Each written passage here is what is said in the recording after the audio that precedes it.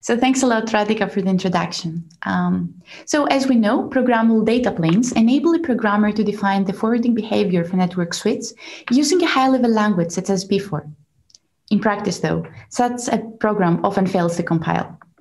This happens because the programmer needs to map an often ambitious high-level P4 program to the particularly tight resource budget of a typical switch, begging the obvious question, who should fix this, the programmer or the compiler? On one hand, the programmer knows the intended functionality, but he ignores the hardware specifics. As a result, the programmer tries to make the program compile by blindly rewriting semantically equivalent programs and resubmitting them to the compiler. On the other hand, the compiler knows all hardware constraints, but it ignores the context. As a result, the compiler tries to make the program compile by trying out different allocations while conservatively accounting for all possible inputs, including unrealistic or infrequent ones. In essence, there is a gap between what the programmer intended to achieve with the program and what the compiler considers when compiling it. With this in mind, we built P2GO, a system that bridges this gap by generating programs whose compilation is easier to achieve because their scope is limited to the expected case. Instead of putting the burden on the programmer, P2GO generates such programs automatically, guided by the program's profile. The program's profile describes the program's functionality in practice and can be obtained by observing the behavior of the initial program when presented with realistic traffic. Once P2GO generates a new program, say P4 prime, it probes the compiler to verify that it uses less resources, thus the modification made in the initial program are useful. Once the gain is guaranteed, P2GO asks the programmer to verify that P4 prime also satisfies the initial functionality of the initial program. P2GO is a system for P4 profile-guided optimizations, which we designed and built together with Patrick, Alex, and Laurent at ETH Zurich. This is the outline of my talk.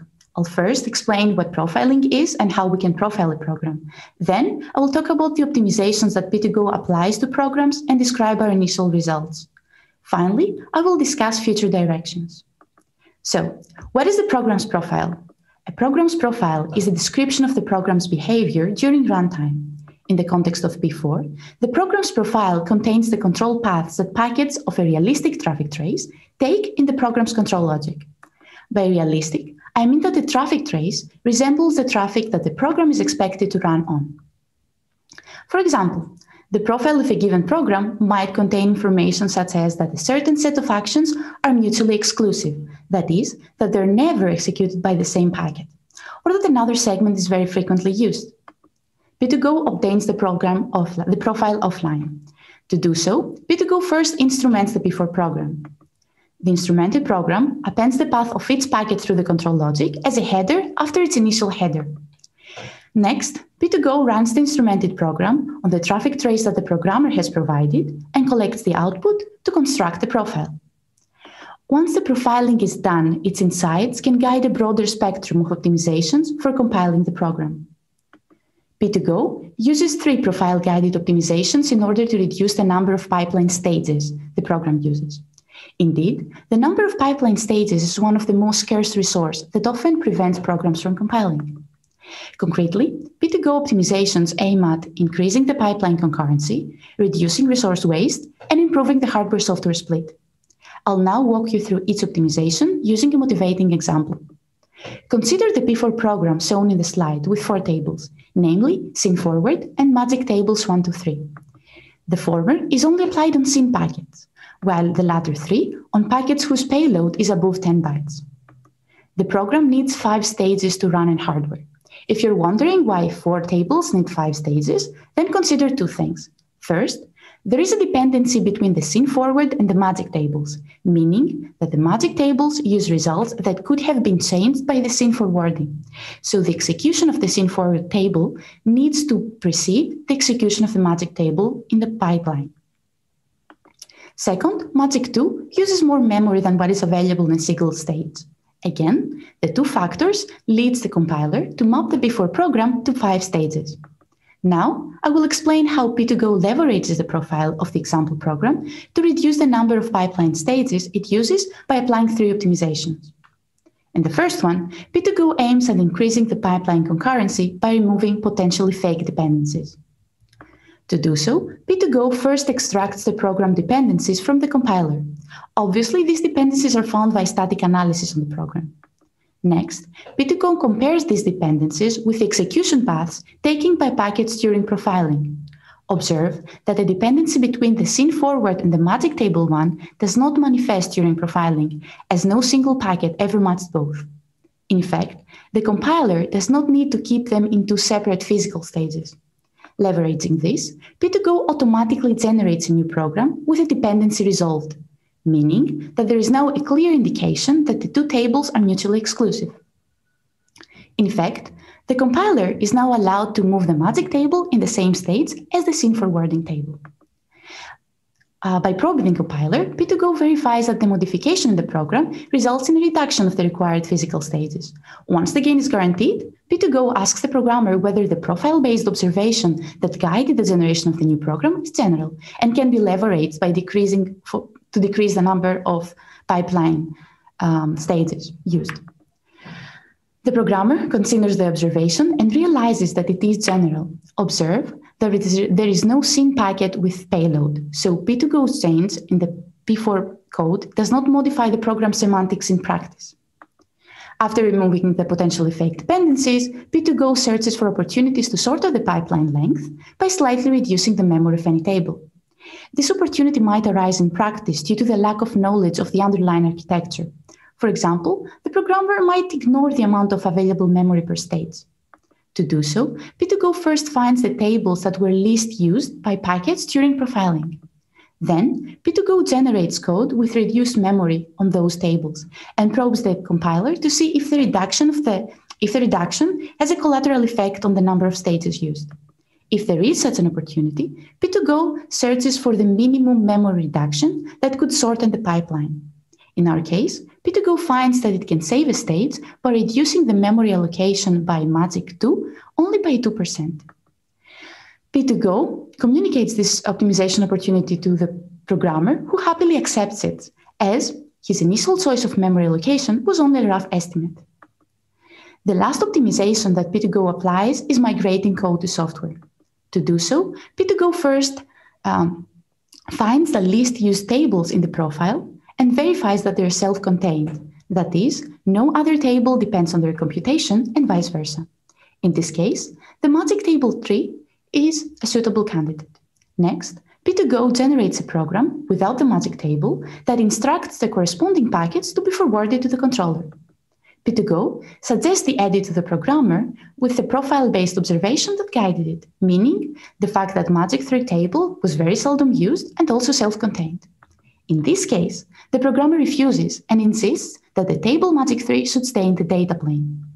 The profile-guided optimization in this case was not helpful, but let me explain why this can happen and why this is still okay. The traffic trace used during profiling might happen to not contain traffic on which the table is applied. In our example, that was magic 3.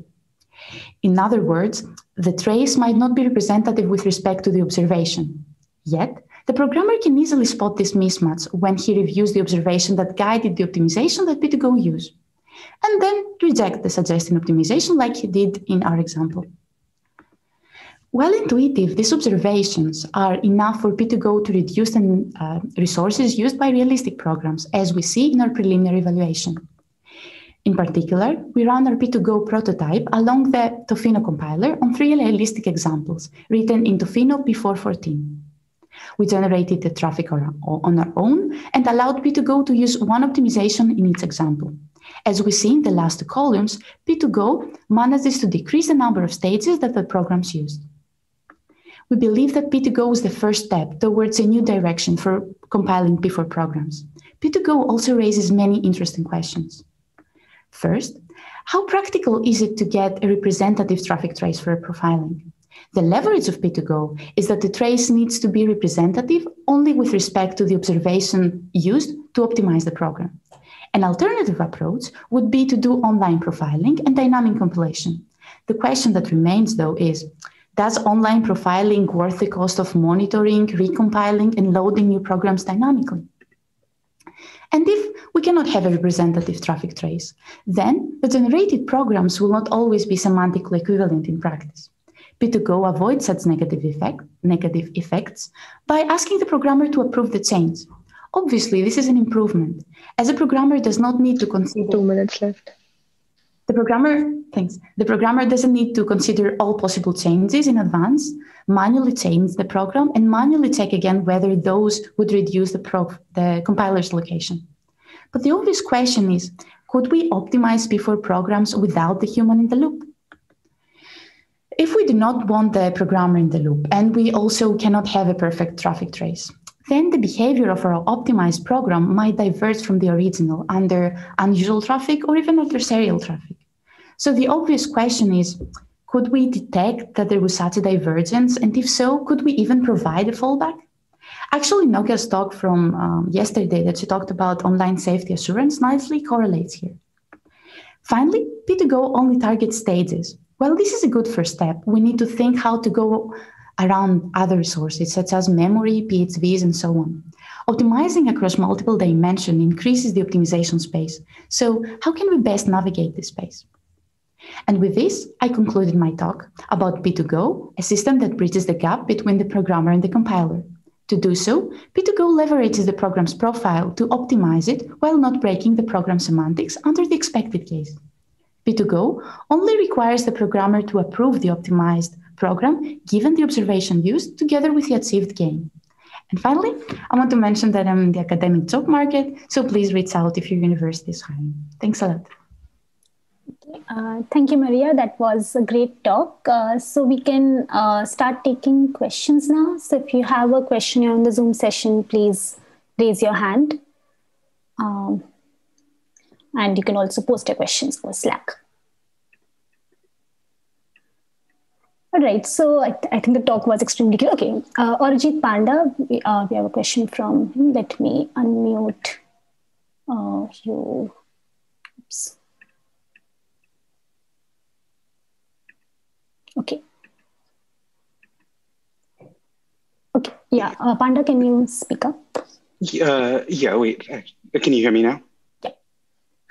Cool. So that was a great talk. So one issue that often comes up when applying POGO to traditional things, so like, Windows for a while used to ship with POGO enabled, and one of the biggest problems became debugging. So in this case, given that the profile drives the optimization, how does this affect debuggability and especially like a resource debugging where you suddenly see that a change in traffic pattern is causing bad performance? How do you expect programs to debug the output of P2GO? Can you a little bit clarify your question? I'm not sure, like debugging with respect to what? The use of resources. So it might be that the new use of resources is suboptimal with respect to the beginning, or is this what you're aiming at? Can you hear me? Well, so yeah, sorry, I muted myself and then couldn't unmute myself, so it was not your. So there's two parts to this. So the first is with terms of resources. The second is you're changing the layout, and in some sense, while your transformations that you're. So in this case, okay, so the set of optimizations you're doing now are just changing resource layouts, which might be suboptimal for a certain workload. As you go into more and more profile-guided optimization, at some point you start doing transformations on the actual semantics of the code. Means you hope to preserve semantics, but you're changing that. And in both cases, suddenly, the problem is that with general optimizations, you have to you try to de-optimize or try to reason about the optimized version. With POGO, as it's driven by profiles, the optimizations are quite unexpected at times. So, do you think this problem is easier in the P4 context than, because POGO has been around for order 10 or 15 years now in almost every compiler, and we haven't seen a lot of uses for it. Okay, so I'll first answer with respect to P4, and then we can talk about the use in general. So, and thanks a lot for the question. It's now I understand it, and I think it's great. So, first, I like to think of P2GO as Grammarly. So Grammarly will not always be right, but sometimes it will be right and it will help you and it will save you time. right? But sometimes it will try to change your semantics of what you're writing. And in this case, you will reject. So the programmer has always the last word of whether he or she wants to actually proceed and do the optimization asked, right? So what we're aiming at with profile-guided optimization in this context is that the programmers should not know everything about the hardware, but they should have somebody telling them what might help their allocation. But of course, it cannot do everything. With respect to whether profile-guided optimizations used, I think they're actually used, and you can find like both Facebook and Google have tools like Propeller and Bold that are actually using profile-guided optimizations today. So I don't know, I think I'm excited about this direction. Can I ask there's actually a question, so I will so maybe Lloyd can ask a question. Yeah. Okay, thanks for your question, Panda. Okay, Lloyd, I'll ask you to unmute yourself and you can... Hey, can you hear me? Yeah. Great, so thanks for the talk, really interesting. So it seemed like the first optimization you made that saved you a stage was you leveraging this insight that SYN packets have a small payload. And that seems to be kind of independent from the actual traffic trace. And so you could imagine that if you had some like default traces that maybe sent a bunch of SYN packets and some other packets, that you could get these optimizations without having a real traffic pattern. So do you think there's maybe an opportunity to have some default traces that give you some optimizations? Yes, definitely. In fact, how useful the profile-guided optimization will be depends on the trace, but the trace doesn't have to be perfect. So it will be useful if the trace is representative with respect to the observation that P2GO uses. So in this case, the observation that P2GO uses applies to any possible trace. So yes, totally. And this is the beauty of it, that you don't need a perfect trace to start, right? But the better trace you offer, the more optimizations you can actually achieve with it. Yeah, thanks. Awesome. Thanks. So I think we can take one last question. So there's a question on Slack. Aditi, could you please relay that question and then we can move next. Sure. So Hardik Soni asked a question. He says, how about punting packets with complex and or rarely seen headers to the controllers? There could be two reasons to do it. One, removing such headers could greatly simplify PHP allocation and will help to fit the program. Two, some headers are part of purely control protocols, therefore with reasonable latency in processing them could be tolerated. Yeah, that's also a very good point. I totally agree with that. So we are not, of course, when we're moving things to the controller, right, we need to pay the price of actually the extra delay that their processing will cause. And it's true that in P2GO, we only take into consideration the percentage of packets that would actually end up being in the controller. In a future project, we could take more fine-grained information into consideration and then take a more informed decision on what we want to move in the controller. But the thing is more of trying to make the device act a bit like a cache of the instructions, in that you move there whatever is very frequently used or whatever would cost a lot of delay in the actual traffic if it is in the software. So more of trying to rethink how the split should be done rather than making it arbitrary, right? But that was a valid point, yes. Thank you, Maria. That was a great talk.